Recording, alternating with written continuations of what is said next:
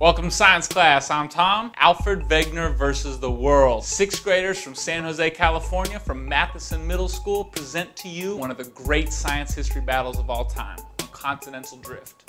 Wegener proposed the theory of continental drift in the 1920s. Most geologists of the time, known as Fixists, didn't buy it, until Harry Hess came through in the 1950s and discovered a mechanism that could explain continental drift. Browsing through some books, Wegener was intrigued. Continental drift was just too incredible to believe. How could the same species have gotten from one part of the world to another? Drift. Pangea. Continental drifting, mountains are uplifting. Things to see flow spreading happen at the ocean ridges. Wegener, man, you're tripping. The only thing is drifting is your brain. Things have been the same ever since existence. Continental drifting, mountains are uplifting.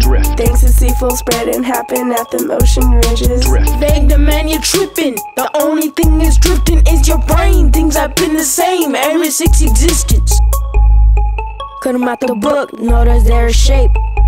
They're fitting pretty well, dare I dare say. You're stretching those out in the worst way.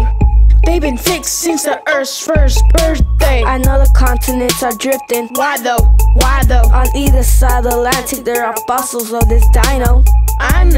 I know there was probably a land bridge. How does that explain where those blocks up toward planets? You got a lot of confidence from meteorologists. Believe those continents are us geologists. You all be continental drifted soon. You're just full of hot air like your weather balloons. Pangea. Continents are drifting, mountains they're uplifting. Things to see flow spreading happen at them ocean ridges. Wegener, man, you're tripping. The only thing is drifting is your brain. Things have been the same ever since existence. Browsing through some books, Wegener was intrigued.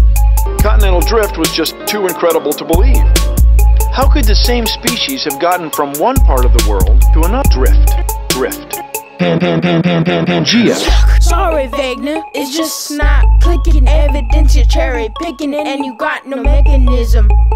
If you're gonna make claims about the Earth, you need a mechanism. Gotta tell us how it works. Well, I got a couple of guesses. Shoot, tropical forces called puff fluke. Maybe the dinos taking rides on tiny little forces coming from tides. There's nothing strong enough to move that big a landmass. Sounding like you really are full of hot gas. The evidence is clear, even though you won't budge. Continents are drifting, let the future be the judge. Hey, it's Harry Hess, and it's after the war. I've been using Sonar to map the ocean floor. There is magma at a mid-Atlantic ridge that is oozing, creating new seafloor, got the tectonic plates moving. When the magma comes up, volcanoes are awakening. At the plate boundaries, earthquakes are shaking it. You hear that? Fixists? Wegener's theory's elegant. Note to self, don't ignore the evidence. Continents are drifting, mountains are uplifting. Things to see flow spreading happen at them ocean ridges. Harry Hess had discovered that the seafloor was spreading. Drift. Pangea.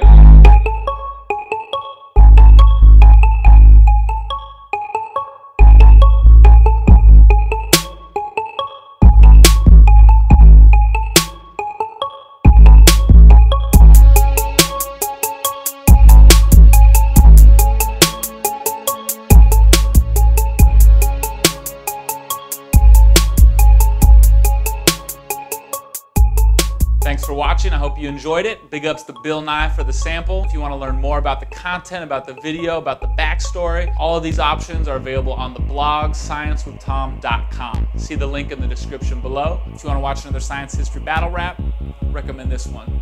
You'll enjoy it.